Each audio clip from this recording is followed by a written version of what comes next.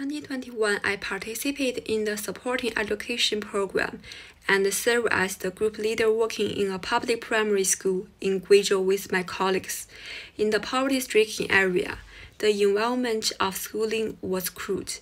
Without any rural life experience, all the group members had been frantically trying to fit into the environment. Some of the teammates stressed living in a hotel where accommodations were better than the temporary dormitories, but I thought living in the dormitories was more convenient to adapt to the environment and communicate with the faculty and students.